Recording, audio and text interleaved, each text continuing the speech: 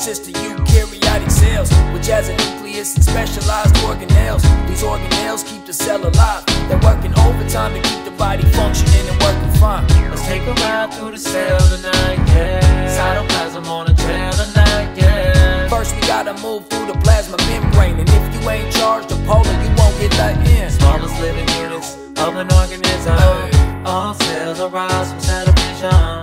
We can break the cell down in 3 parts. Plasma membrane, cytoplasm, and the nucleus. Cells make up everything, have the code to your DNA. The nucleus is like a chromatin matrix. Cells working hard for that homeostasis. Now that we've made it past the lipid bilayer, we hit the cytoplasm, organelles reside there. In the cytosol, intercellular fluid contains solutes and water, helps provide the movement. Let's take a ride in a vesicle.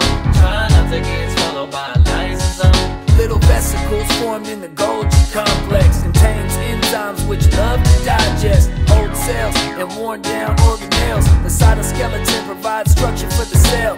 Floating around, we gon' probably see some protosomes cutting up proteins. Boy, you know it's protocol. Smallest living units of an organism. All cells arise from cell division. We can break the cell down in 3 parts. Plasma membrane, cytoplasm, and the nucleus. Cells make up everything, have the code to your DNA. The nucleus is like a chromatin matrix. Cells working hard for that homeostasis. Let's talk about the nucleus now for a minute. Protected by an envelope with little pores in it. Molecules and ions enter by diffusion. Large molecules have to get transported through them. In the nucleus there's a nucleolus, where ribosome production is the main motive. The nucleus houses the DNA. It's the shock collar, it orchestrates and plays. Connected to the envelope, we got the rough endoplasmic reticulum, covered in ribosomes, very particular when processing proteins. After the ER, they're headed to the golgi. Smallest living units of an organism. All cells arise from cell division. We can break the cell down in 3 parts.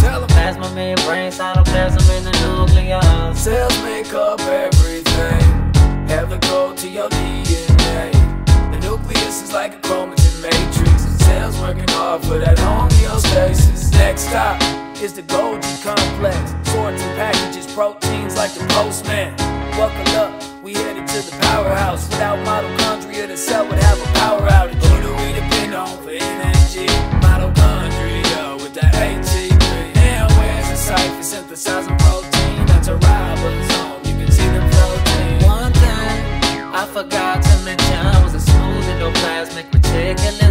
Synthesizing steroids and fatty acids, detoxes the cell of drugs and free radicals. Smallest living units of an organism. All cells arise from cell division. We can break the cell down